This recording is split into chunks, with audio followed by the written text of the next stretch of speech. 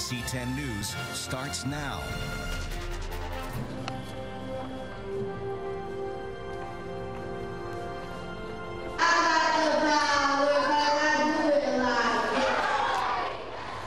An inspirational morning for students at One North Philadelphia School, NBC 10 at Frederick Douglass Mastery Charter Elementary School for the 100th day of classes.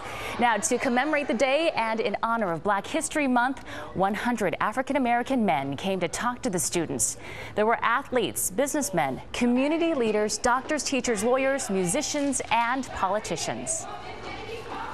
So good to come out here all the times with the young people, and I'm so happy so many people are giving up their time and their effort and their knowledge to the young people to express to them undoubtedly that they can do whatever they want to do in life.